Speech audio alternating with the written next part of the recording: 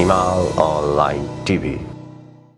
विश्वभरिबाट हिमाल online television हेरिरहनुभएका हजुरहरू सम्पूर्णमा हार्दिक नमन गर्दछु। आजको हाम्रो कार्यक्रमको विशेष अतिथि हुनुहुन्छ दीपक ग्यावाली। उहाँ पूर्व मन्त्री, वरिष्ठ राजनीतिज्ञ, जलस्रोत विज्ञ हुनुहुन्छ। नेपालको राजनीतिमा अहिले राष्ट्रिय सभाको अध्यक्षलाई लिएर नेपाली कांग्रेस र माओवादी बीचको गठबन्धनमा ब्रेक हुने संकेत देखिएको छ। नयाँ समीकरणका कुराहरू भइरहेका छन्। प्रधानमन्त्री पुष्पकमल दाहाल र एमाले अध्यक्ष केपी शर्मा ओली बीच छलफल चलिरहेको छ।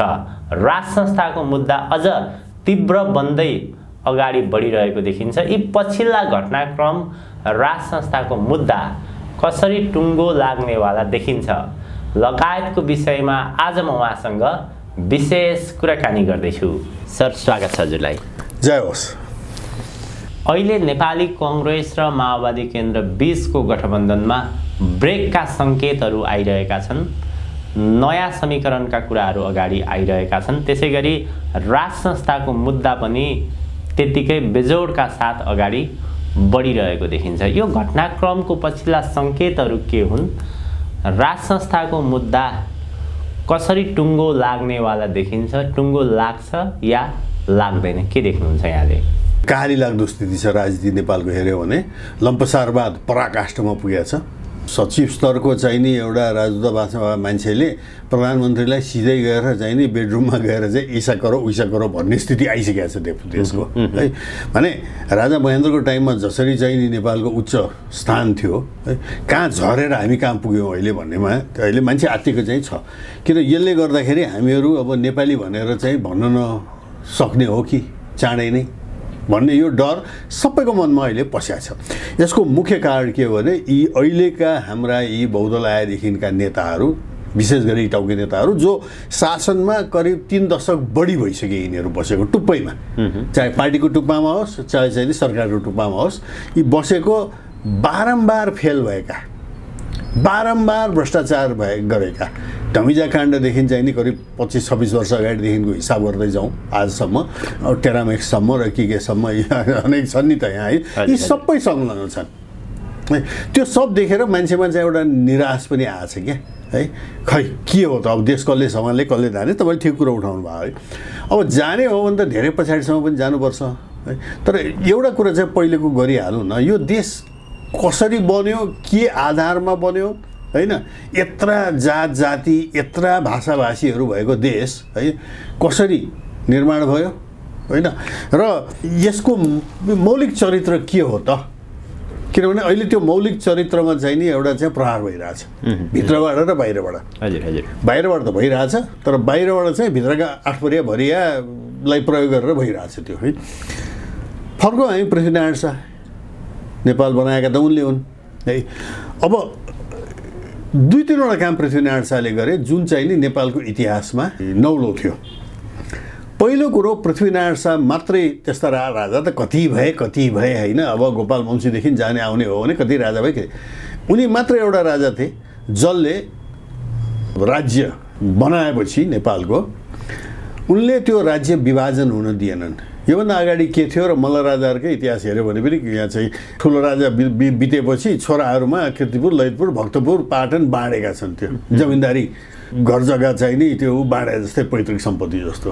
पृथ्वीनारायण शाहले त्यो हुन दिएनन्।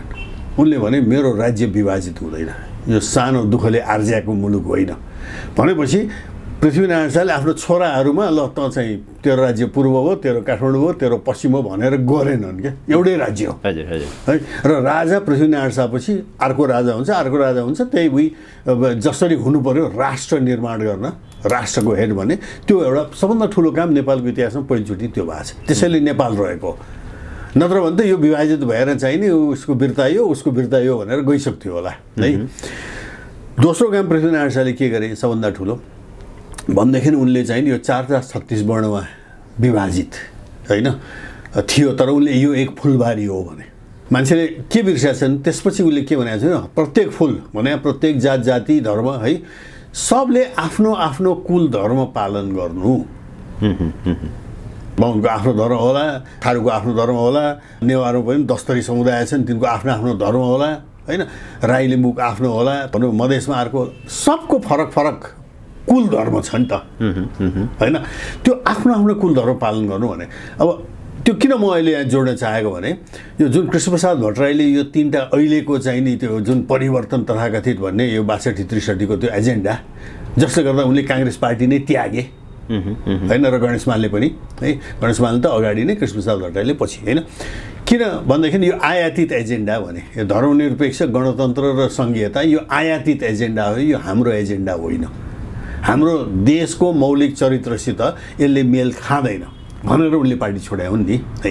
अब यसमा यो पृथ्वीनारायण शाहको कुरो जोडौँ है, यो धर्मनिरपेक्षता पहिले त अनुवादै गलत छ। अटल बिहारी वाजपेयीले यसमा ठिकसँग भनेका छन् भारतमा यो पन्थ निरपेक्षता हो, किन पन्थ त कति छन्, वैष्णव छन्, शैवाइट छन्, दुर्गा मान्ने छन्, तान्त्रिक छन्, के छन् बौद्ध छन्, अनेक छन् नि त यहाँ त पन्थ हैन। त पन्थ निरपेक्ष हुन्छ राज्य, तर राज्य धर्मनिरपेक्ष हुँदैन, राज्यको धर्म हुन्छ राजधर्म हैन। यो चाहिँ राज्य सञ्चालन गर्ने एउटा धर्म हुन्छ, त्यहाँ न्याय दिन सक्नुपर्छ हैन, निष्पक्ष न्याय दिन सक्नुपर्छ, यो राजधर्म हो क्या है। त यो धर्मनिरपेक्ष भने यिनले ल्याए। जब पृथ्वीनारायण शाहले भनिसके बाबा यो फुलबारी हो, सबले आफ्नो आफ्नो कुल धर्म पालन गर्नु भनिसकेपछि त हामीलाई त्योभन्दा ठुलो चाहिँ नि यो पन्थ निरपेक्षता के हो त, छैन नि।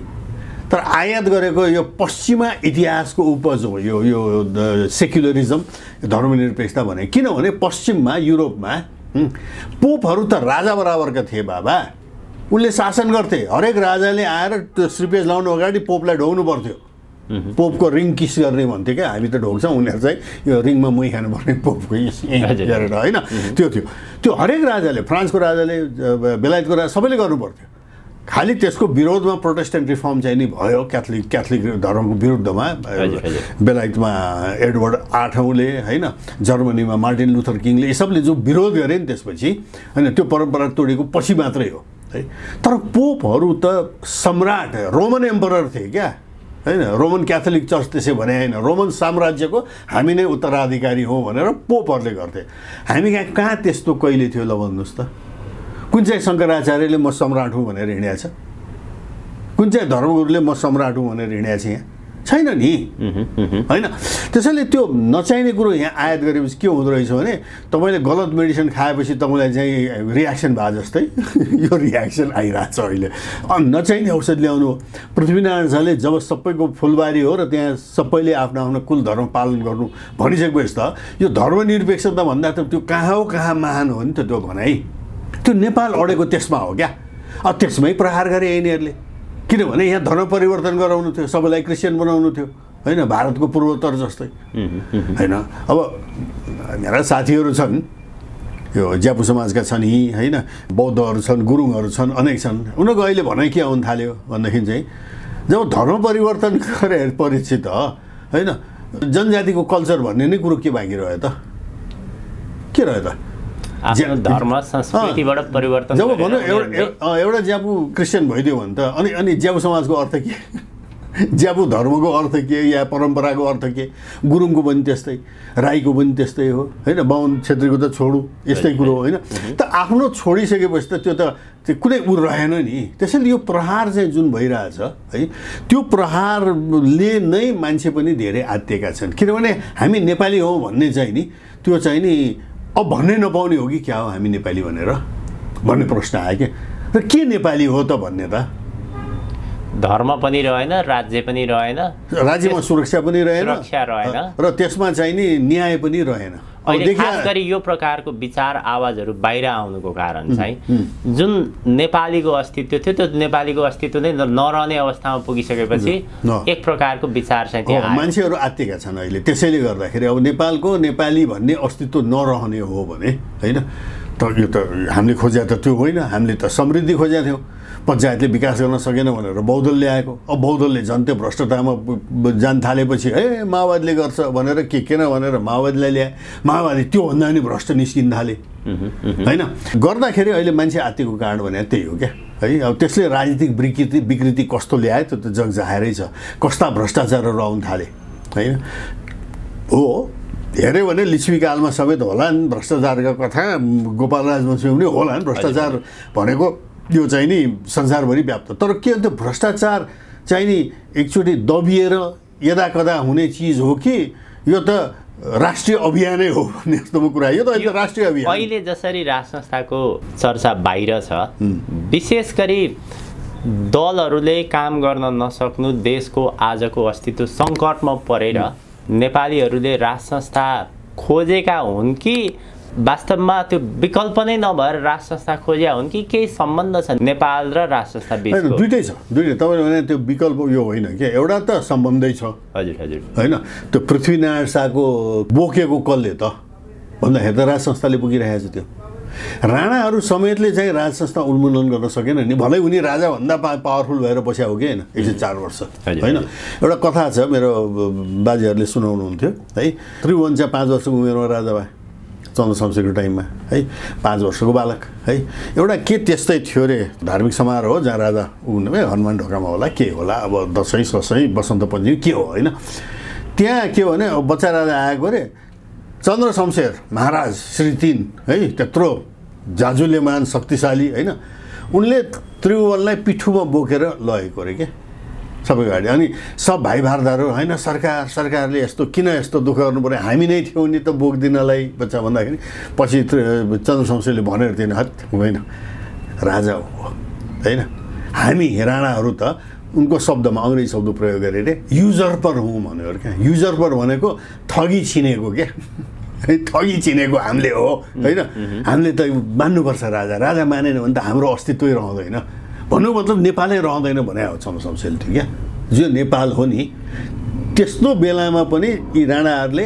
राजालाई भलै कैदी जस्तै गरेर राखेका थिए भनौँ न एक किसिमले होइन सब मान सम्मान पैसा खाने भोज भत्तेर जे गर्न पाउने थिए तर राजनीतिमा चाहिँ त प्रवेश गर्न नपाउने दरबार बाहिर केही पनि गर्न नपाउनु त थियो नि होइन तर त्यहाँ पनि त राजा चाहिन्छ भन्ने त रहेछ नि त आखिर राणाहरूलाई 104 वर्ष शासन गरेको है अब अहिले आएर के भइदियो भनेदेखि यिनीहरूले म यो विकृत वामको उपज भन्छु कि हाम्रा विशेष गरी वामपन्थी अब काङ्ग्रेस पनि बिपी पथ छोडेपछि त विकृत वामकै भरिया भएको छ भन्छु म क्या त्यसैले हामीहरू जस्ता चाहिँ नि भूतपूर्व नेपाली काङ्ग्रेस भोटर भए हामी त्यो कारण त्यो हो क्या है किन बिपी पथ छोडेपछि त कुनै अर्थ भएन तिमी त अब माओवादीको भरिया हो होइन अब तिमीलाई भोट हामीले किन हाल्ने बरु स्वतन्त्रलाई हाल्दै हिँडौँ बालनलाई हालौँ हर्के साम्पाङलाई हालौँ हमाललाई हालौँ होइन जसलाई हाले पनि हुन्छ है यहाँ अब यो मान्छे आत्तिएको चाहिँ के हो भने एउटा त त्यो है अर्को चाहिँ के हो भनेदेखि यहाँ बहुदलमासम्म है राजा उन्जेलसम्म पार्टीहरूलाई एउटा डर थियो क्या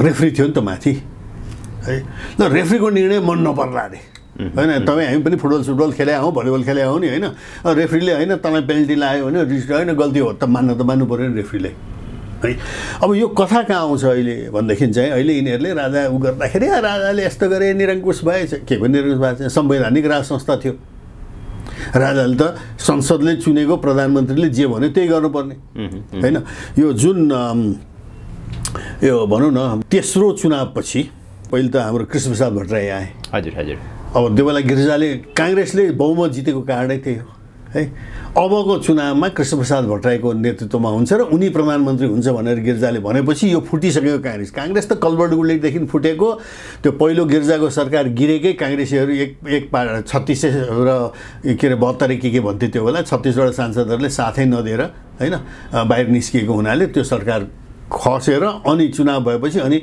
अल्पमतको मनमोहन अधिकारीको सरकार आएको हो नि त होइन जुन टिकेन त्यहाँ धेरै चाहिँ लफडाहरू पुरै थियो होइन तर त्यो तेस्रो चुनावमा त नेपालीहरूले फेरि काङ्ग्रेसलाई बहुमत दिए त हो नि होइन कृष्णप्रसाद भट्टराईको नेतृत्वमा भने अब मलाई यो कथा थाहा छ अब मलाई चाहिँ त्यो बेला रोनास्ट अहिले नास्ट भएको छ त्यसको भाइस चान्सलरले मलाई सुनाएको कथा मलाई बोलाएको थियो मैले म भ्याउँदिनँ भनेपछि उनले के भइसक्यो अब त्यो नास्टको अब कुलपति भने प्रधानमन्त्री होइन अनि त्यहाँ जानु पऱ्यो काममा दिपक आइदेऊ न भन्थे अनि दयानन्द बजाचार्य बिते राम्रो मान्छे त्यो हाम्रो त्यो अहिले खुमलटारमा जुन बिल्डिङ छ नि त्यो त्यहाँ तर पहिले हामी यहाँ बिजुली बजारमा थियो हाम्रो रोनास्टको अफिस है त्यहाँ चाहिँ नि जग्गामा बिल्डिङ बनाउन के पर्यो अनि मैले भ्याइनँ उनले त्यो बेला त्रिभुवन विश्वविद्यालयको उपकुलपति जो काङ्ग्रेसी खेमाका थिए नाम बिर्सेँ मैले सिंह के थिएँ है तिनलाई लिएर गएको थिएँ कृष्णप्रसाद भट्टराईलाई भेट्न।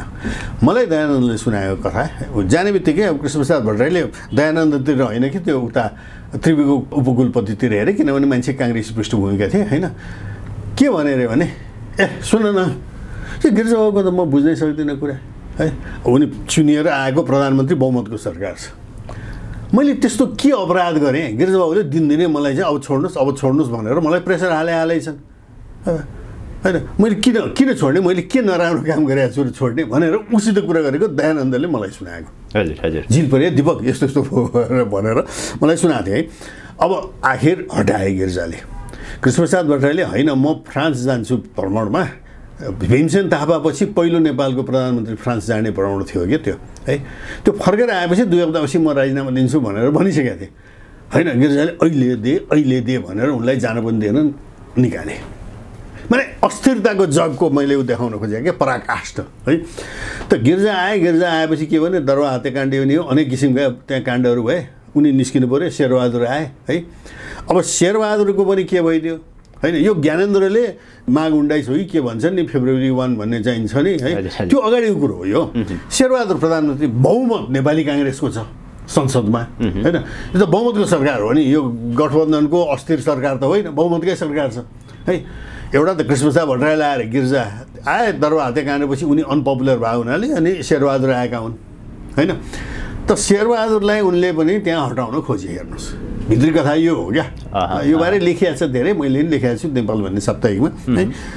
हटाउन खोजे है शेरबहादुर कृष्णप्रसाद भट्टराईभन्दा अलिक फरक, किन हट्ने भनेर अडिलियो उसले है। अब किन हटाउन खोजेको रहेछ गिरिजा कोइरालाले भन्दाखेरि त त्यो राजा वीरेन्द्रले पनि अब यो माओवादी चाहिँ नि अलिकति यो चाहिँ यो भएन, यसलाई चाहिँ अब सैनिकै प्रयोग गर्नुपर्छ भन्नेमा पुगिसकेका थिए। त्यसैको उसमा हतियार खरिद गर्ने कुरा थियो। चीनबाट गर्दा भारतले नाकाबन्दी लगाएको थियो। अब अमेरिका या युरोपबाट गर्ने भनेर बेल्जियममा खरिद गर्ने कुरो भइरहेको थियो। अब यहाँ कुरोभित्री चाहिँ नि भनाइ के छ भने अब त्यसको चाहिँ तपाईँलाई चाहिँ ल्याप्चे लागेको सबुत प्रमाण कसैले दिन सक्दैन, कहीँ पनि हुँदैनन् यस्ता कुरामा, ठुला भ्रष्टाचारमा हुँदैनन् क्या। यो त कानुनी जन्जालभित्र लुकेर गर्ने काम हो यो होइन। त्यत्रो हतियारको खरिदको कमिसन चाहिँ नि दरबारले खाला भन्ने डरले तुरुन्तै कृष्णप्रसाद भट्टराई निकालेर गर्ने। यसका लामो कथा छन्, त्यसमा जिम्मा दिपेन्द्रको थियो हतियार खोज्ने के है दरबार तर्फबाट, त्यसैबाट हत्याकाण्ड लामो कथा छ, त्यत्रो पनि अहिले नजाउँ। अब त्यहाँ शेरबहादुरलाई हटाउन खोज्दाखेरि शेरबहादुरले संसद भङ्ग गरिदियो। यो राजाले गरे त होइन नि, प्रधानमन्त्रीले संसद भङ्ग नभनिकन त राजाले त केही गर्नु सक्दैन थियो नि होइन। यो त शेरबहादुरले हो ठिक छ, शेरबहादुरले भङ्ग गर्छु भने प्रधानमन्त्रीले हुन्छ भने राजाले सही गरिदियो होइन। त्यो कुनै त्यो सोच छैन। त्यसपछि 6 महिनाभित्र चुनाव अर्को गर्नुपर्ने संवैधानिक व्यवस्था छ। शेरबहादुरले चलाए, त्यहाँ कसैले उपद्रव गरेको छैन होइन, त्यहाँ सबैले त्यो मानेको छ, चलिरहेछ। 5 महिना आएपछि शेरबहादुर के भन्छ है, म चुनाव गर्न सक्दिनँ, मेरो अवधि चाहिँ 14 महिना चाहिँ बढाइदिबक्सियोस्। अब राजाले त्यो बढाउनु मिल्दैन, संविधान अन्तर्गत पनि मिल्दैन, किनभने उता 5 महिना चुनाव घोषणा भइसकेको थियो, कति कार्तिकमा कति चुनाव हुने भनेर होइन घोषणा भइसकेको थियो। तर राजाले त हटाउनै पऱ्यो। शेरबहादुरलाई हटाएकोमा स्वागत गरेका छन् पार्टीहरूले। हेर्नुहोस् है, ज्ञानेन्द्रले कु गरेर यो गरेर भने यो सब नचाहिने व्याख्या होइन। मैले किन सब उठाइरहेको छु भने यो पार्टीहरू र पार्टीसित सम्बन्धित बुद्धिजीवीहरूले है यो नेपाली जनतामा यस्तो भ्रम छ अरे, यो एउटा भ्रम थियो राजाले यस्तो गर्यो। अर्को भ्रम के छ अरे, दरबार हत्या त ज्ञानेन्द्रले गरे हो कि दाइ मारा भाइ मारा भने अनेक भने नि है। अब अहिले तपाईँको अगाडिको प्रश्नको उत्तर यहाँ आउँछ क्या। अहिले के भइरहेछ भने नेपाली जनताले त बुझ्न थाल्यो यो त सबै अफवाह रहेछ, यो त सबै फटाकुरा पार्टीहरूले गरे रहेछ भन्ने अब बुझ्न थाले। तपाईँले जो पार्टीको प्रसङ्ग उठान गर्नुभयो, पार्टी र दरबार बीच त्यस्तो कुनै भित्री दुश्मनी थियो? दुश्मनी नै हुन् उनीहरू अथवा किन? यो पार्टीसित दुश्मनी थिएन, व्यक्तिगत यो गिरिजाप्रसाद कोइरालाको महत्त्वाकांक्षा है बारे दुश्मन थियो र उसको भ्रष्टाचार त गिरिजाप्रसादले सुरु गरे, पछि शेरबहादुरले पनि बढाउँदै गए। त्यसपछि ओली प्रचण्डहरूले पनि यो चेजेर काण्ड, धमिजा काण्ड काङ्ग्रेसको, चेजेर काण्ड एमालेको अनेक हुँदै गयो नि। त यो चाहिँ नि अलिकति चाहिँ दरबारको पनि त्यसमा खटपट थियो र दरबारले पनि कतिपय चाहिँ नि ऐन नियमहरू त पास हुन दिएन, वीरेन्द्रले पनि दिएनन्, ज्ञानेन्द्र पनि दिएनन्, यो नागरिकताको कुरो। हजुर हजुर, विद्या भण्डारी सबै दिएनन्। हेर्नुहोस् है होइन, 16वटा चाहिँ त्यो 15वटा त्यसका चाहिँ त्यो ऐनको त्रुटि भनेर त विद्या भण्डारीले लेखेर संसदलाई पठाएको छ नि। त्यसको एक दिन पनि छलफल नगरिकन रामचन्द्र पौडेललाई ल्याएर विद्यादेवी भण्डारीको नाममाथि चाहिँ कृति सही गरे हो कि होइन अनि यस्तो कृत्य काम गर्ने त दरबारसित चाहिँ कस्तो भने रेफ्रीसित त जहिले पनि खेलाडीको चाहिँ त दुश्मनी नभनु फरक त हुन्छ नि रेफ्रीले मेरै अनुसार भनिदिनु पर्ने भनेर त मान्यता होला नगरेपछि रेफ्री बदमास रेफ्री यस्तो भन्दै हिँड्ने चाहिँ तर सही ढङ्गमा त त्यो ठिक कुरो होइन नि होइन त भएको त्यही हो है र दरबारले पनि त हेरिरहेको थियो नि भ्रष्टाचार त यिनले अति नै गरे भनेर है एकचोटि एउटा कथा आएको छ त्यो बेलाको भएको घटना होइन त्यो कति हाम्रा चाहिँ पार्टी बुद्धिजीवीहरूले राजा ज्ञानेन्द्रलाई यी सबैलाई फर्काऊ भनेर संसद पुनर्स्थापना गर भने आखिर राजाले बाहिरी प्रेसर युरोसभ मुगलाइनसभको बाध्यता त गर्नु पऱ्यो नि पछि होइन जुन गलत हो किनभने त्यो संसदको म्याद गुज्रिसकेको थियो हजुर हजुर यो जुन तेस्रो संसद मैले भने नि जुन जसमा यो लफडाहरू कृष्णप्रसाद भट्टराई सबैको भयो नि त्यसको 5 वर्ष म्याद त गइसकेको थियो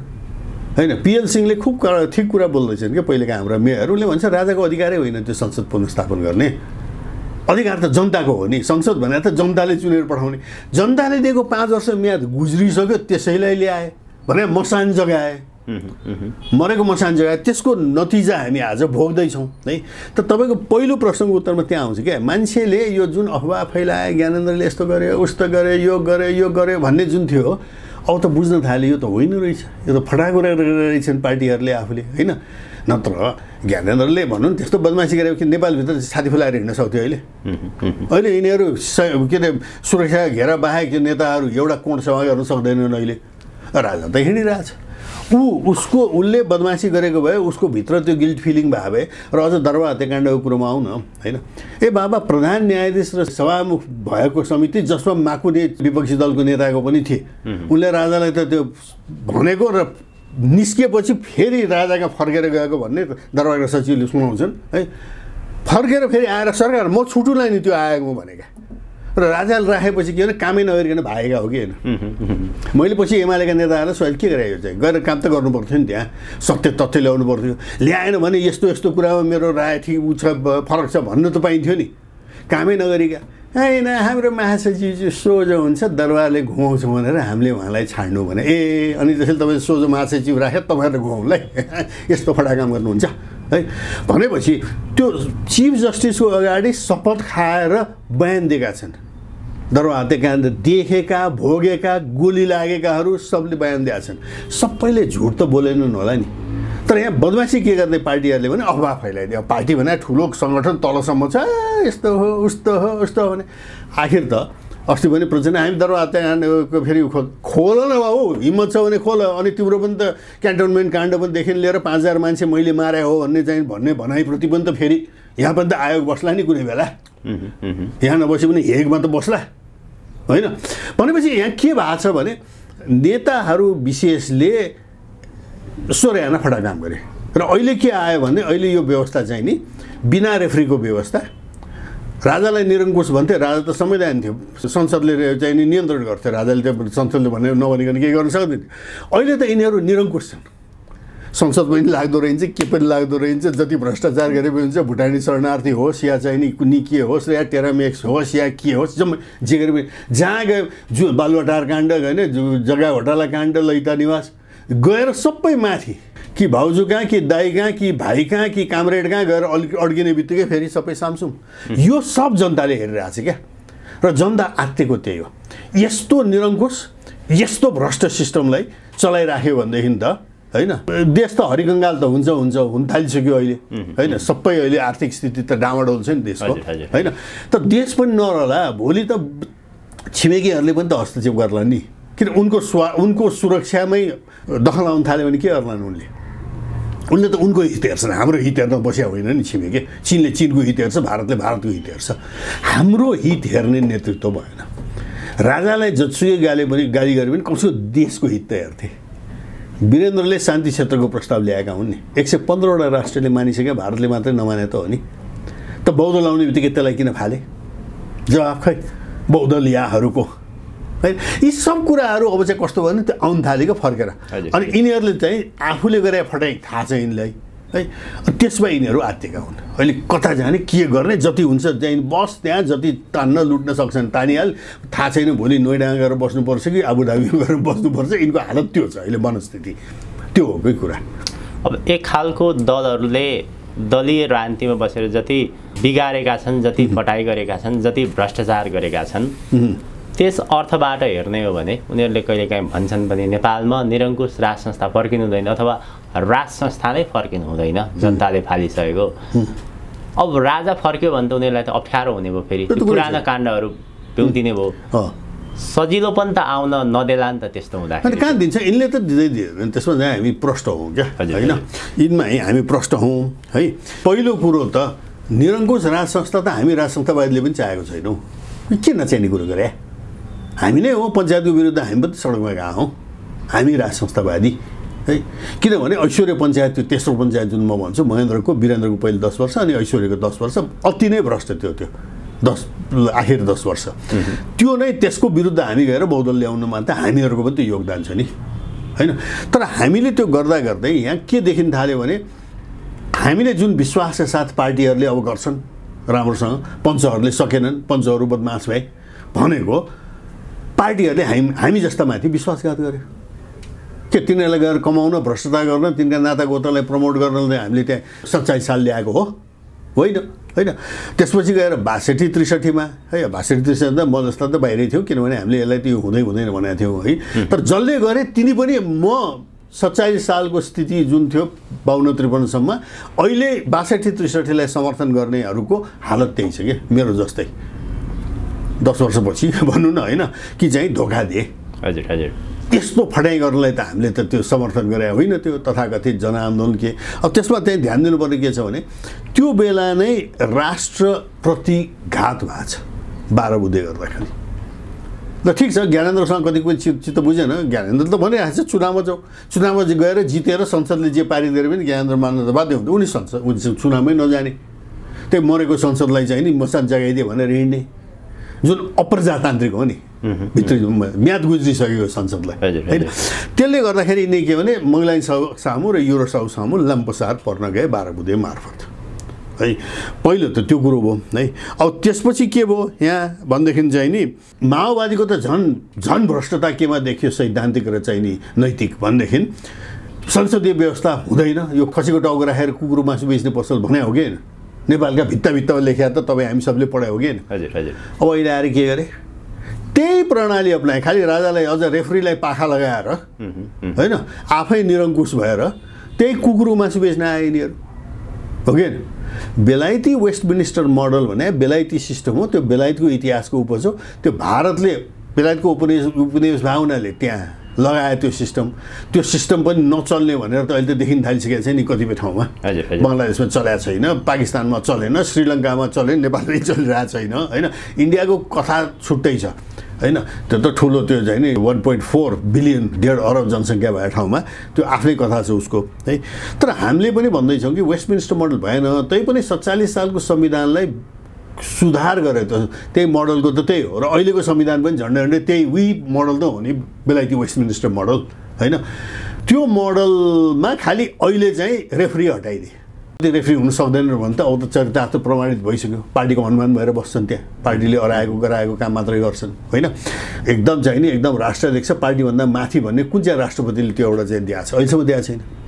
त यहाँ के देखियो भने त्यो 47 सालको संविधान सबै शक्तिले मिलेर बनाएको, परम्परावादी शक्ति, काङ्ग्रेस, कम्युनिस्टहरूको सबै मिलेर बनायो। निर्मल लामा समेत, माओवादीको गुरु समेत त्यहाँ थिए बनाउनेमा, होइन? यिनीहरूको बेइमानी के भयो भने 47 सालको संविधान पर्फेक्ट हामी भन्दैनौँ, जो हामी 47 सालको संविधानमा फर्केर काम गरेर भन्छौँ नि, हामी त्यो उत्कृष्ट संसारकै राम्रो भन्दैनौँ, योभन्दा त धेरै राम्रो, किनभने राजनीतिक रूपमा सबै मिलेर गरे। यसमा त परम्परावादी शक्तिहरूलाई पुरै बाइकाट गरेर बनाएको हुनाले हामीले त कानुनी रूपमा मानिदिन्छौँ, हेर्नुहोस् है, होइन? मनले यो मान्दैन, कुरो त्यो हो क्या, होइन? यसका कति प्रावधानहरू त कामै नलाग्ने छन् है। अब यस व्यवस्थामा हेर्नुहोस् त के भयो भने पहिले नै सांसद मन्त्री हुन नपाउने व्यवस्था बनाउनु पर्थ्यो। बेलायतमा चल्या नचल्या त्यो आफ्नो ठाउँमा छ, उसको 1000 वर्षको इतिहास छ, त्यसमा हाम्रो त छैन नि। तपाईँ व्यवस्थापकीय ऐन बनाउने र सरकारमाथि नियन्त्रण गर्ने ठाउँमा जाने सांसद भएर, अनि कार्यपालिकामा तपाईँ कसरी जाने? विरोधाभास भएन, यो कन्फ्लिक्ट अफ इन्ट्रेस्ट भयो कि भएन? अनि के भइदियो? त्यसले गर्दाखेरि चाहिँ चुनिएर आएका सांसदहरू मन्त्री नै हुने दाउमा मात्रै क्या, किन त्यहाँ गएर कमाउनलाई होइन विपक्षमा बसाले पनि कुरो उठाउँदैन अहिले यत्रा भ्रष्टाचारको कुराहरू कुनै पनि विपक्षी दलले उठाएको खासै त सुन्नु भएको छैन तपाईँले व्यक्तिगतले कोही एक दुईजनाले यसो उठाए होइन तर विपक्षी दल भनेर दलैले उठाएको त देख्दैन किन थाहा छ उनीहरूलाई भोलि गएर त्यही गर्नु छ नि त त्यही गर्नु छ उठायो भने त उनीहरू पनि तानिने भयो त्यहाँ होइन उनी तानिने मात्रै होइन उनको उद्देश्य नै भोलि मन्त्री भएर त्यहाँबाट सरकारमा गएर मन्त्री भएर त्यसै गरी कमाउनु छ त्यहाँ अहिले किन विरोध गर्ने नाहकमा आखिर हामीले गर्ने त त्यही हो त यो एकदम गलत व्यवस्था त्यो हो क्या त्यो हटाउनु पर्थ्यो त्यो हटायो भने 60% भ्रष्टाचार त त्यसै पनि हट्छ सोचे कुरै छैन है त्यस्तै अरू पनि छ क्या 50% भोट पाउनुपर्ने व्यवस्था किन नगरे 72 संविधान सभाको चुनावमा त त्यो 10% भन्दा कम भोट पाएको मान्छे सांसद हो उसको जमानत गर्ने चाहिँ जफ्त भएको छ 90% जनताले त हाम्रो प्रतिनिधि होइन भन्दै ऊ प्रतिनिधि हुने यस्तो पनि व्यवस्था हुन्छ यो प्रजातान्त्रिक रे अहिले पनि त जति सरकार बनाएका छन् के छ पार्टी छन् तिनको हेऱ्यो भने त अल्पमतकै भोट छ नि त त्यहाँ हजुर हजुर हिसाब गऱ्यो त्यसले कम्तीमा 50% माथि 2 जना सबभन्दा बढी भोट ल्याउनेहरूको बिचमा प्रतिस्पर्धा गरेर 50% गर्ने धेरै उपाय छन् के गर्ने है यो यिनले के पनि गर्न गरेन यो नन अफ द अबभ भन्ने सर्वोच्च अदालतले आदेश दिइसक्यो नि भोटको उसमा चाहिँ नि माथिका कुनै पनि ठिक छैन भन्ने पनि कोस्ट राख्नुपर्छ भने त दिइसकेको थियो नि लागू गर्दैन अस्ति यो निकी हेली अहिले ट्रम्प र निकी हेलीको चलिरहेछ नि एक ठाउँमा नेभाडा एरिजोना कतातिर हो है त्यहाँ भोटिङ हुँदाखेरि ट्रम्पले उनी पाए निकी हेलीले त होइन 63% चाहिँ जसले कतिले भोट हालेको माथिका कुनै हुँदैनन् भनेर ट्रम्प भोटमा थिएन क्या तर निकी हेलीलाई चाहिँ नि हुँदैन भनेर मेजोरिटीले भोट हालेछ आखिर हाल्न पाइँदो रहेछ नि यो माथि कोही पनि ठिक छैनन् भन्ने त यस्ताबाट अनि फेरि चुनावबाट तिरस्कृत भइसकेका चाहिँ नि हाम्रा माधव नेपाल फेरि आएर चाहिँ नि यहाँ दुई ठाउँमा हारेको मान्छे प्रधानमन्त्री भएको छ नि एक प्रकारको जनताले प्रजातन्त्रको आवरणमा जुन प्रकारको यहाँ राजनीतिक व्यवस्था चलिरहेको छ वडादेखि गाउँपालिकादेखि तपाईँको चाहिँ केन्द्रसम्म भ्रष्टाचारको लहरो छ जनताहरूले वाक्क दिक्क भइसकेर एउटा विकल्प खोजिरहेका छन् त्यो यथार्थ पाटो भयो अब विकल्पको हामीले कुराकानी गर्दाखेरि कसरी परिवर्तन हुन्छ त भन्ने सवालमा अब आन्दोलन मार्फतबाट गरौँ आन्दोलन पनि जुट्न सक्ने अवस्था देखिँदैन वैकल्पिक शक्तिहरू पनि त्यस्तो बलियो देखिँदैन अलिकति यो राष्ट्र संस्था मानिसहरूले नेपालीहरूले राष्ट्र संस्था चाहिन्छ चाहिँ भनिरहेछन् यसको आउने बाटोमा अलिकति कुराकानी गरौँ न कसरी आउन सक्ने सम्भावना देखिन्छ बाटो चाहिँ के त यसको बाटो प्रष्ट छैन यो प्रष्ट हो यसमा है बाटो प्रष्ट छैन है किन राजा भनेको पार्टीभन्दा माथि भएको हुनाले राजाको पार्टी हुँदैन क्या हजुर हजुर होइन कमल थापाको दुर्गा प्रसादको सबभन्दा ठुलो गल्ती के हो भने आफूलाई राजावादी भन्ने बित्तिकै चाहिँ ज्ञानेन्द्र मेरो खल्तीमा हुन्छ भने जस्तो गरे के हुँदैन राजा त सबै पार्टीभन्दा माथि राजा सबैको साझा ल्याउनु पर्ने त पार्टीहरूले नै हो चल्दो रहन्छ यो व्यवस्था माथि रेफ्री नभई ल्याउँछन् त पार्टीले अथवा यो नेताहरूले ल्याउँदैन नेपाली कांग्रेसको अहिले जो महासमितिभित्र जो हिन्दुत्वको कुरा उठान भइरहेको छ उसले ल्याउन खोजिया हो ए बाबा त्यो हिन्दुत्वको त्यत्रा कति हजार बढीले त्यहाँ सही गरे होइन नि त्यहाँ त्यो समेत चाहिँ पास भयो कि भएन भन्ने समेत यहाँ चाहिँ प्रश्न चिन्ह आयो कि आएन अहिले के आछ भन्दाखेरि के पास गरे पनि भने होइन पनि भने प्रवक्ताले बोल्दाखेरि त्यो एजेन्डै आएको थिएन भनेर त भने त्यसको विरोधमा चाहिँ नि अहिले यो हाम्रो शङ्कर भण्डारी होइन आएको थियो त्यहाँ मैले नै 10 मिनट भाषण दिए भनेर चाहिँ भने है भनेपछि हामी बाहिर बसेको हेर्नेले त के देख्यौँ भनेदेखि चाहिँ नि के पास गरे भने तर त्यो खै पास गरे हो कि होइन कि के पनि ठेगान भएन र सबभन्दा गलत त्यहाँ के भयो भनेदेखि आखिर गएर केन्द्रीय कमिटीले चाहिँ निर्णय गर्ने भनेर केन्द्रीय कमिटी भन्ने बित्तिकै चाहिँ दाइ भाउजूमा गयो क्या अब दाइ भाउजूले जे भने पनि त्यही ठिक भन्नेमा जबकि यो महासमिति भनेको केन्द्रीय कमिटीभन्दा ठुलो होइन र त्योभन्दा चाहिँ महाधिवेशन ठुलो हो नि अब महाधिवेशनमा नीतिको कुरै गर्न सकेनन् यिनले 6 महिनापछि गर्ने भने आजसम्म गर्न सकेनन् होइन कुरो त त्यो महासमितिमा उठ्ने कुराहरू पनि उठ्या हो कि होइन कि होइन के हो त तपाईँ भन्न सक्नुहुन्छ सक्नुहुन्न किनभने यिनले जुन वक्तव्य पछि निकाले बुद्धदासपूर्ण छ त्यहाँ है अब यहाँ कुरो के आयो भनेदेखि तपाईँले भने त्यो ठिक कुरो हो अहिले काङ्ग्रेसभित्र पनि र केही हदसम्म एमालेका पनि केहीहरू होइन जो चाहिँ यो ठोरीराम र सोरीराममा लागेछन् नि धर्म अफिम मार्क्सले भनेर यहाँ मुठी पनि बजाउने यसरी उचाल्ने है अनि ठोरेराम पनि चाहिन्छ भन्दै हिँड्ने यो सोर्याना विरोधाभास काम हो क्या है। त काङ्ग्रेसभित्र चाहिँ नि एउटा चाहिँ अलिकति चाहिँ सचेतहरूले बुझ्न थाले कि धर्म भन्ने कुरो छोडेपछि त्यो सँगसँगै नैतिकता पनि छोडिन्छ क्या। उनीहरूले त्यसरी बुझे कि अथवा हाम्रो ठगी धन्दा बन्द हुन लाग्यो, यो ठगी धन्दालाई कसरी लम्ब्याउने भन्ने पनि दृष्टिकोण हो। यो चाहिँ मलाई लाग्छ त्यो उठाउनेहरू अलिकति इमान्दारै हुन्। उठाउनेहरू चाहिँ त्यस्तो ठगीमा लागेको चाहिँ मान्छेहरू अधिकांश, अब को छ त्यो हजार त म चिन्दिनँ है, तर मुख्य उठाउनेहरू त्यस्तो फड्याइ गरेको चाहिँ म देख्दिनँ क्या। यिनको गल्ती त के हो भने माओवादीको भरिया भइदिए हुन् 62-63मा यिनले 12 बुँदे मार्फत है। त्यसको प्रायश्चित्तको रूपमा चाहिँ यिनीहरू अहिले कमसेकम चाहिँ माने धर्म चाहिन्छ भन्नेमा गएका हुन् है। यो भनौँ न 33% चाहिँ नि सुधार भनौँ न। 3टा त थियो, कृष्णप्रसाद भट्टराईले यही हुँदैन तिमीहरू काम लाग्दैन भने पार्टी छोडेको 3टा कुरा थिए, संहिता, धर्मनिरपेक्षता र गणतन्त्र है। अब कमसेकम धर्म त यो चाहिँदो रहेछ हाम्रो चाहिँ नैतिकता, नत्र के को आधारमा नैतिकता। धर्मै छोडिसकेपछि धर्मनिरपेक्ष भन्नु कस्तो भने राज्यको धर्म छैन भन्नु चाहिँ कस्तो हो भने राजधर्म नै त्याग्नु हो क्या। त्यसपछि लुट धर्म नै धर्म हुन्छ होइन, किन नगर्ने, मजा छ। मलाई फाइदा हुन्छ भने ठेक्काबाट म जान्छु, बजाउँछु, पुलहरू चाहिँ 10औं वर्ष नबन्ने गरिकन पप्पु ठेक्का ऊ सबै गर्छु म, हो कि खाइदिन्छु भनेपछि राजधर्म त्यागिसकेपछि राज्य अड्दैन। अब बाबा धेरै टाढा जानु पर्दैन, बेलायतमा जाउँ न। बेलायत बेलायत गएर ल्याएछन् त्यही वेस्ट मिनिस्टर होइन मोडल। बेलायतमा अप्पर हाउस संसदमा उसमा 30 जना त बेलायती एङ्ग्लिकन चर्चको चाहिँ पाद्रीहरू चाहिँ जाने पदैन व्यवस्था छ। धर्मनिरपेक्ष हामीलाई सिकाउने बेलायती राजदूतले होइन यहाँ स्टेटमेन्ट दिएको नेपाल धर्मनिरपेक्ष हुनुपर्छ भनेर, सम्झाउनुहुन्छ? त्यसलाई त्यो फिर्ता बोलाएपछि के क्वाट गरे होइन। स्क्यान्डिनेभियामा लुथरन चर्च, जर्मनी र स्क्यान्डिनेभिया लुथरन चर्च जो मेन चर्च हो त्यहाँको प्रोटेस्टेन्ट है, त्यो चर्चलाई करबाट आएको पैसाबाट चाहिँ थेगिन्छ। धर्मनिरपेक्ष, त्यो धर्मनिरपेक्षताका त महान हस्ती तिनै होइनन्। क्यानाडामा प्रत्येक कर्मचारीबाट तलब काटिन्छ क्या है। कसरी काटिन्छ भने त्यो ट्याक्स डिडक्टेबल भन्छ क्या उनीहरूले। तपाईँले कुनै धार्मिक काम त्यो सामाजिक काममा दियो भने सरकारले मानेको कति काममा चाहिँ तपाईँको ट्याक्स तपाईँले त्यो नन ट्याक्सेबल हुन्छ क्या, तपाईँको करको दायराभित्रबाट बाहिर आउँछ, तर तपाईँलाई फाइदा हुन्छ सामाजिक उसमा दिनुभएको भन्ने। हरेक कर्मचारीबाट चाहिँ नि त्यही त्यस्तो खालको केही प्रतिशत कर उठाइँदो रहेछ होइन। त्यो त मिलियन्स अफ डलरमा जाँदो रहेछ त्यो होइन। त्यो चाहिँ चर्चहरूलाई जाँदो रहेछ। हेर्नुहोस्, करबाट उठाएको पैसा राज्यले, यिनी धर्मनिरपेक्ष रे होइन। अब हामीले चाहिँ गरेर हिन्दू अतिवादी भनेर चाहिँ नि यहाँ चाहिँ आरोप लगाउने फेरि तिनै फटाहरू हो। यो कुरो बिस्तारै मान्छेले बुझ्न थाले क्या होइन। हामी राज्य भनेको कुरो राज्यको धर्म हुन्छ, त्यो राजधर्म हो। त्यो राजधर्म नैतिक मूल्य मान्यतामा अडेको हुन्छ जुन धर्मबाट आउँछ होइन।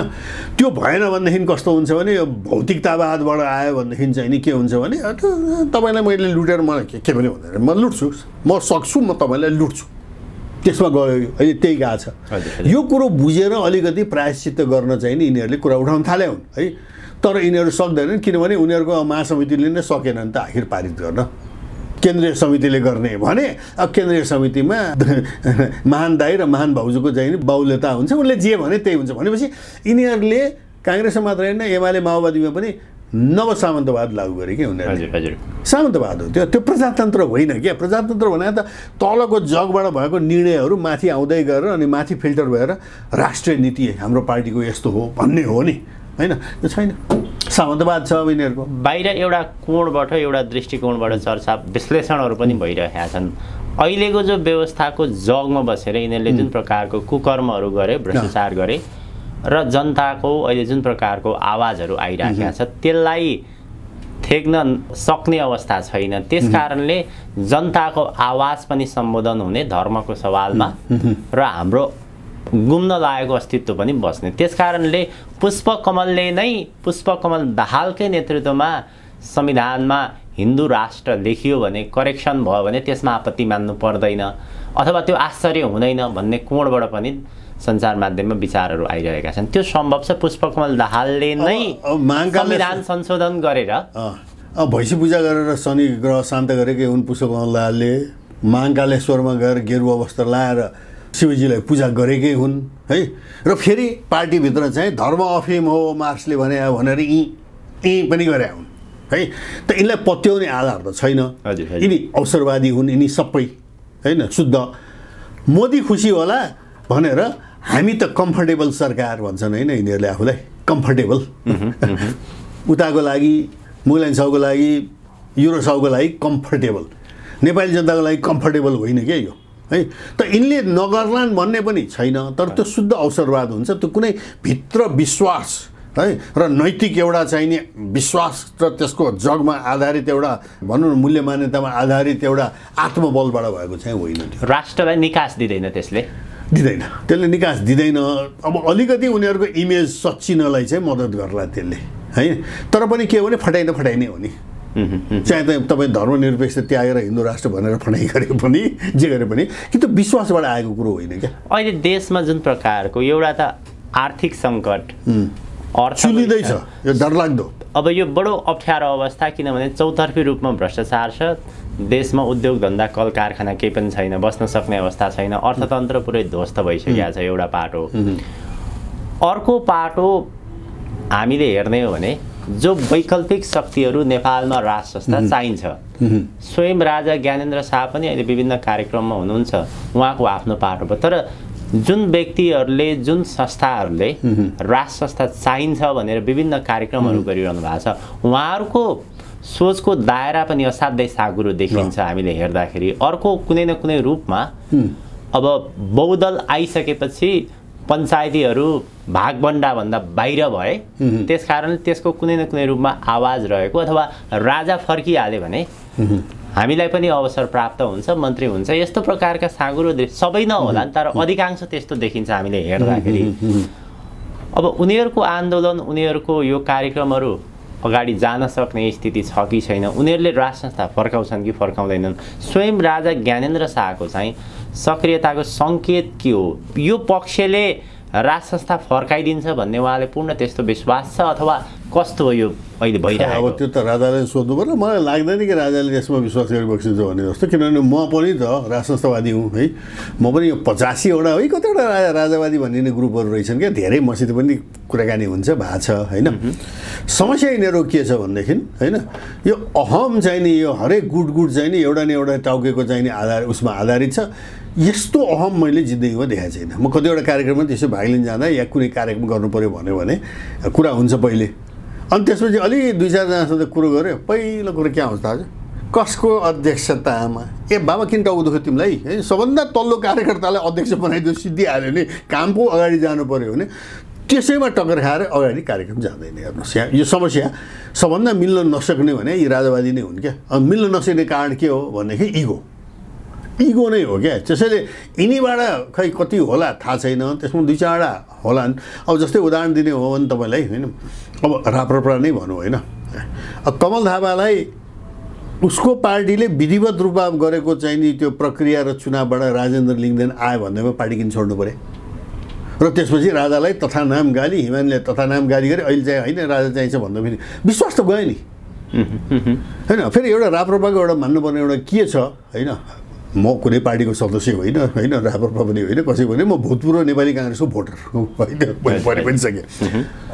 राप्रपालाई एउटा मान्नुपर्ने के छ भने एमाले माओवादी काङ्ग्रेसभन्दा फरक है। यसले एउटा के काम गर्यो अस्ति भनेदेखि विधिवत रूपमा है उनले नेतृत्व परिवर्तन गर्यो, पुस्तान्तरण पनि गर्यो होइन। राजेन्द्र लिङ्गदेन त अर्कै पुस्ताका आए, एक पुस्ता तलका नै आए होइन। त्यति मात्रै होइन, अहिले भोलि गएर यसो हेर्दा नेपालमा भोलि सम्भाव्य जनजातिहरू यत्रा छन्, जनजातिहरूबाट चाहिँ कोही प्रधानमन्त्री हुन सक्ने सम्भाव्य को छ भन्दा एउटा राजेन्द्र लिङ्गदेन बाहेक त कोही पनि छैन। हरेक पार्टीमा त उही क्षेत्रीय रहेछन् होइन। गर्दाखेरि उसको केही प्लस पोइन्ट होला, तर त्यहाँ पनि चाहिँ त्यो अरूलाई समेट्न नसकेको क्या। यो समेट्न सक्नुपर्ने हो होइन। कमल थापालाई नै फिर्ता ल्याएर राख्न सक्नुपर्ने हो पार्टीमा होइन। त्यस्तै यी 85 राजावादी ग्रुप भनेरलाई पनि समेटेर ल्याउन सक्नुपर्ने हो। कता कता त्यो काममा चाहिँ नि मैले सकिराखेर देखिरहेको छैन यिनीहरूको क्या होइन। भलै अब गर्लान्, अब उनीहरूको अब पार्टी भने आफ्नै हो, अहिले आन्दोलन चलाइरहेका छन्, त्यो आन्दोलन पनि जम्मा गर्ला मान्छे छोडिदियो भइसकेको कुरो के हो होइन। तर यो राजावादीहरूको देखायो क्या, सबभन्दा बलियो र सङ्गठित भनेकै यही हो। यसले पनि अरूलाई समेट्न सकेको छैन है। त यसले गर्दाखेरि अब यो यताबाट चाहिँ भइहाल्ला भन्ने छैन।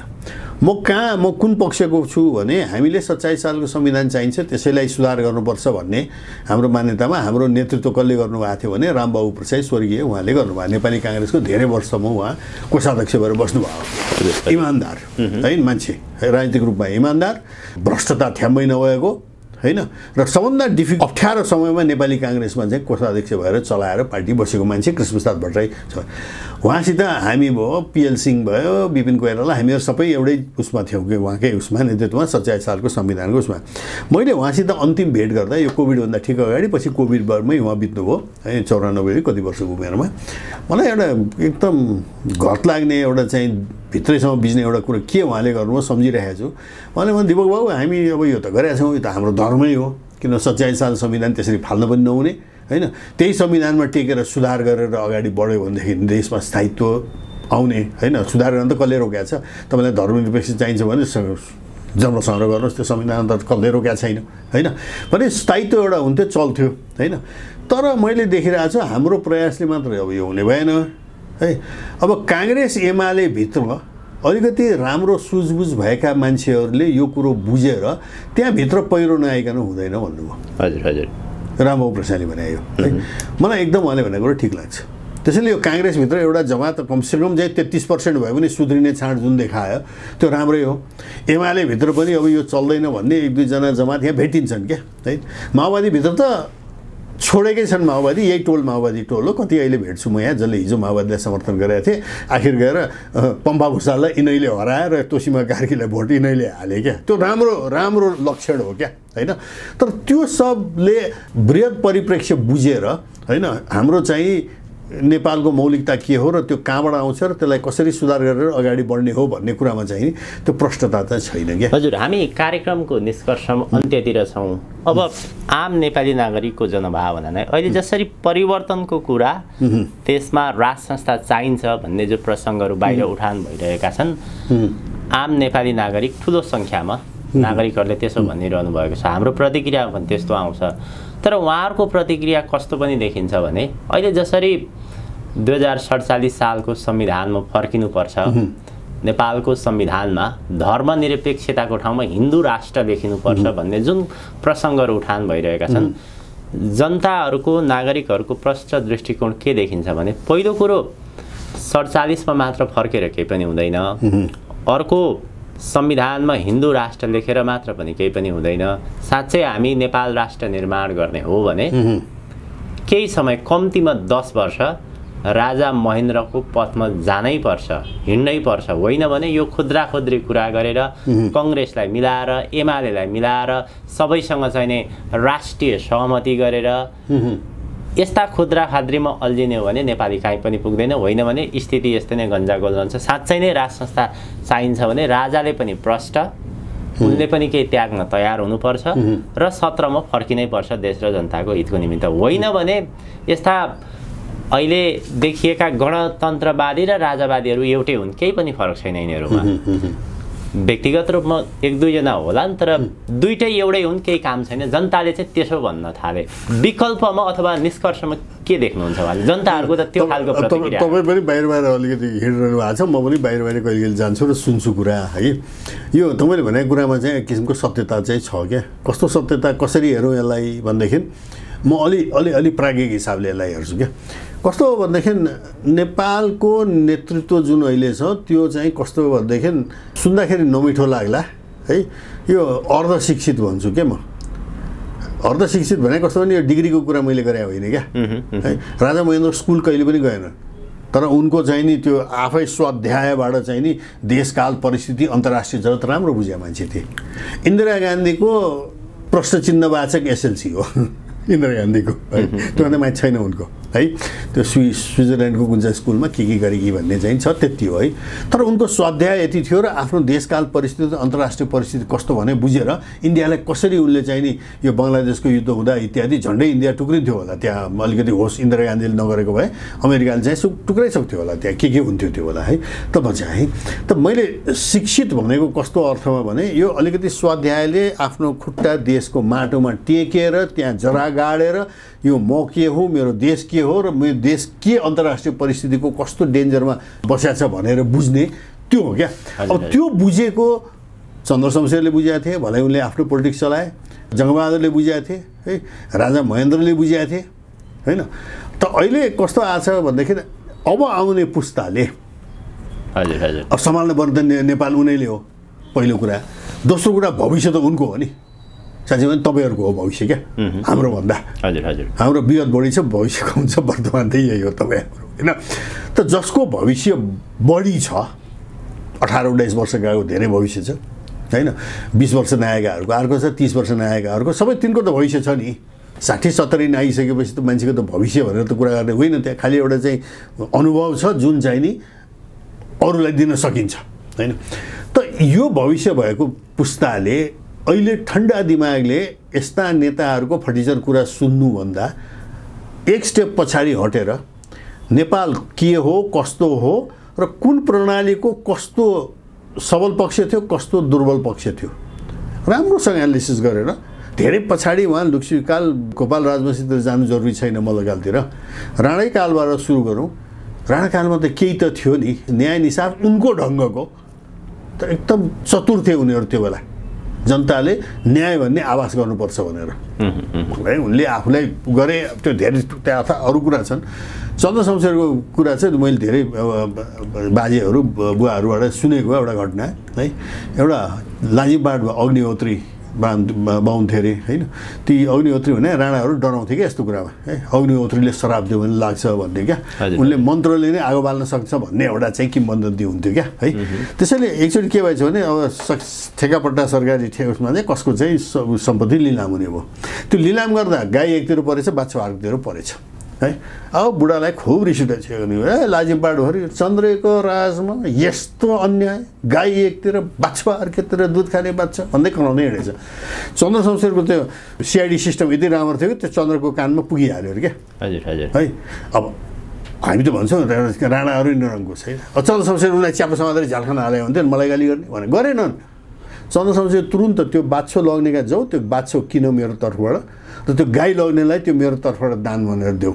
र यो कुरो त्यो बुढोको कानमा पुगोस् त्यस्तो नि भने जनताले के भन्छन् कस्तो भन्छन् भन्ने कुरामा अति नै सचेत थिए क्या चनाखो थिए उनीहरू चनाखो थिए एक्सन पनि लिन्थे पञ्चायतकै कुरो गर्ने हो भनेदेखि अब हामी त पञ्चायतलाई गाली गरेर नाम कमा मान्छे पऱ्यो है अहिले यहाँ पञ्चायतमा राजा टाइममा बोल्न सक्दिन्थ्यो अहिले बोल्न सक्छ त्यो बेला बोल्न पनि सकिन्थ्यो हामी त बोलाए उदाहरण छौँ हामी यहाँ गाली गरेको क्रिटिसाइज गरेको है त्यो बेला सुन्थे अहिले त जति क्रिटिसाइज गर्नुहोस् काग कराउँदै गर्छ पिना सुक्दै गर्छ हाम्रो काम लुट्ने हो देखा जाएगा त जतिसुकै करा भन्ने त छ एटिट्युड अहिले त भनेपछि पञ्चायतमा पनि केही राम्रो थियो होला नि त कुरो 30 वर्ष त्यसै त टिका होइन त्यो हो ऐश्वर्य पञ्चायतमा भ्रष्टता बढ्न थाल्यो बिग्रियो आफ्नै ठाउँ छ यो एउटा पहिलो कुरो चाहिँ नि अब आउने पुस्ताले हेर्नुपर्छ अब त्यो हेर्ने क्रममा हाम्रो धर्म परम्परा संस्कृति के हो त त्यो जगमा अडेर चाहिँ नि राष्ट्र बन्छ त्यो जगै काटेपछि बन्दैन क्या है त्यसैले अहिले चाहिँ नि मैले देख्दाखेरि अब हिन्दू बुद्धिस्ट परम्पराका चाहिँ नि गुरुहरूको भनाइ के छ राज्य भने कस्तो हुनुपर्छ भन्ने एकचोटि फर्केर हेर्नुपर्ने छ हामीले वन धर्महरूको पनि यो भनौँ ठाउँ ठाउँको जनजाति यिनीहरूको सबको जुन छ तिनीहरू सबले चाहिँ नि त्यो सब हेरेर हाम्रो राष्ट्र कसरी बनाएर रहेछ केमा आधारित रहेछ नैतिकताको जग हाम्रो राष्ट्रको के हो र त्यो नैतिकताको जगमा राज्य संरचना कस्तो हुनुपर्छ अब त अहिले अदालत पनि भ्रष्ट प्रशासन पनि भ्रष्ट पुलिस पनि भ्रष्ट सबै नेताका चाहिँ नि नियुक्तिबाट पाएका नेताको चाहिँ नि मुख हेरेर निर्णय गर्ने हैन यो त चल्दैन नि सक्यो भनौँ एक हिसाबले समाप्त भयो यो ध्वस्तै पारे त्यसैले अब बनाउने कुरोमा चाहिँ के छ भने अब राजाको आफ्नै ठाउँ होला हैन आखिर संवैधानिकै राजा थिए नि त हैन निरङ्कुश र पावर चलाएको होइन होइन राजाले त त्यहाँ गर्नै पर्थ्यो जुन मैले भने नि अब शेरबहादुरले भए खाएको संसद विघटन गरेर चुनाव गर्न सक्दैन भनेपछि के अनि राजाले ल तिमी गर्दै गर शासन भन्न त मिल्दैन ठिक गरे हुन् राजाले हटाएका हुन् तिनलाई एकदम ठिक गरे संवैधानिक रूपमा संविधानको धारा 127 अनुसार गरेको र राजाले म सधैँ शासन चलाउँछु कहिले पनि चुनाव गर भने हाम्रो सरकारलाई पनि त्यसपछि आएको चुनाव गर भने हामीले सकेनौँ किनभने चुनावमा जाने हामी चुनाव जाने होइन म त एउटा प्राज्ञिक मान्छे आएर एकछिन मन्त्री भइदियो भने राजाले होइन चुनावमा जानेहरू चुनाव जाँदैनन् बा किन रे भने अर्थ मन्त्रालय गृह मन्त्रालय आफ्नो कन्ट्रोल नराखेको नि त अब बुझिहाल्नुभयो कुरो त्यही होइन राजाले चुनाव त आखिर गरे नि होइन यो कहिले भनेदेखि चाहिँ नि स्थानीय चुनाव भए पनि गर भनेर 26 माघ 2062मा त चुनाव गरे हो नि पार्टीहरूले त्यो चुनाव बहिष्कार गरे होइन प्रजातान्त्रिक पार्टी भएपछि तपाईँले चुनाव बहिष्कार गर्न मिल्छ है कतिसम्म बहिष्कार मात्रै होइन दीनानाथ शर्मा बाबुराम भट्टराई र प्रचण्डले टिभीमा बोले हामीले सुनेका छौँ के भने दाजु गिरिजा कोइराला काङ्ग्रेसीहरू एमालेहरूले आएर हामीलाई भने त्यो बेला त माओवादी उनै थियो नि त बाहिर आइसकेको थिएन होइन त्यो सोकल तथाकथित 12 बुँदे शान्ति सम्झौता 12 बुँदे भइसकेको थियो शान्ति सम्झौता भएको थिएन होइन त्यो चुनावमा बहिष्कार गरेर हामीलाई आएर काङ्ग्रेसहरू गिरिजाबाबुहरूले भन्नुभयो हाम्रो रत्नपारको आन्दोलनले यो चुनाव रोकिँदैन त्यसैले तिमीहरूले निर्वाचनमा उठेका चाहिँ नि क्यान्डिडेटहरूलाई मार्नु भनेर हामीलाई भन्नुभयो हामी कति असल मान्छे भने 1-2 जनालाई मात्रै मारे हो कहाँ ललितपुर कहाँ मारे नि 1-2 जनालाई त त्यसले मेसेज गयो नि सुरक्षित छैन भनेर धेरै डरायो नि त्यसपछि हामी त्यति राम्रो कि 1-2 जनालाई मात्रै मारे हौँ हामीले होइन काङ्ग्रेस एमाले हामीलाई भनेर मारे भनेर टिभीमा बोलेका छन् यिनले त्यसको खण्डन आजसम्म गरेका छैन पछि नैतिकता कहाँ गयो त भन्नुको मतलब चाहिँ नि के भनेदेखि चाहिँ नि त्यो जुन अफवाह राजाले लगाएको थिए होइन एकदम यो यस्तो निरङ्कुश यो चाहिँ यस्तो यस्तो भने अहिले जनताले त्यो बुझ्न थाल्यो कुरो त्यो राजा चाहिन्छ भने किन मान्छेले भन्न थाल्यो बुझ्न थाल्यो कि त्यो दरबार हत्याकाण्ड पनि नचाहिने एउटा आरोप लगाएर छन् राजामाथि होइन राजा निरङ्कुश भने खै उसले त ल चलाउ तिमीहरू भनेर छोडेर ज्ञानेले चाहिँ लाखौँ मान्छे मार्छ यहाँ चाहिँ नि सत्ता हस्तान्तरण गर्दैन भनेर त भने हो नि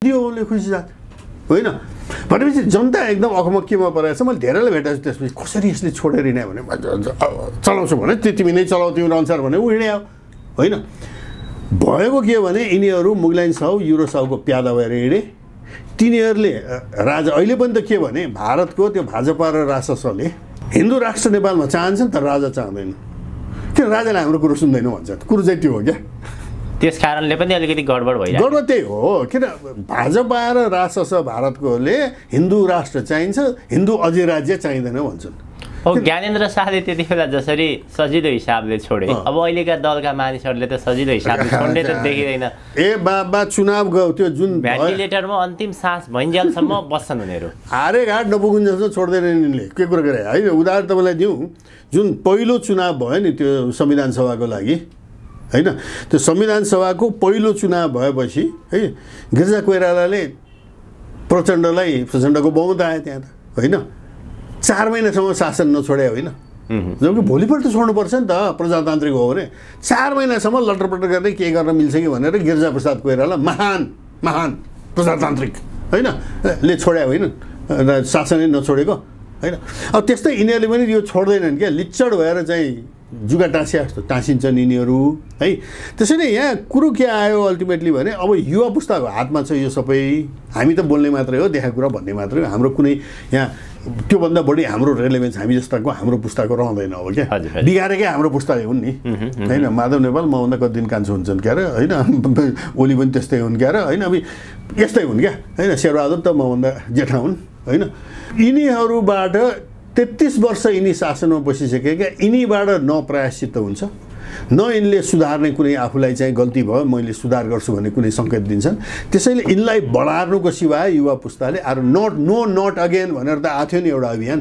यो 80 नै नाग्दैन भन्ने जस्तो देखिसक्यो अहिले होइन आर्थिक सङ्कट जुन आउँदैछ विदेशदेखि उदाहरण दिने हो भने यो हामी त विदेशी सहयोग दुर्व्यसनी भएको छ नि हाम्रो अर्थ मन्त्रालय यो वर्ष कति 60 हो कि 70 अरबले घट्यो विदेशी सहयोग भन्ने चाहिँ किन पश्चिमाहरूसित पैसा छैन बाबा उक्राइनमा लडुन् कि गाजामा लडुन् कि सिंहानी नेपालले पालेर बसुन् गयो त्यो युग होइन यो फरेन एडको युग अन्त भइसक्यो यिनीहरूबाट यो पार्टीहरूबाट चाहिँ आउँदैन हस् आजको हजुरको अत्यन्त महत्त्वपूर्ण समय र विचारको लागि धेरै धेरै आभार प्रकट गर्दछु जय होस्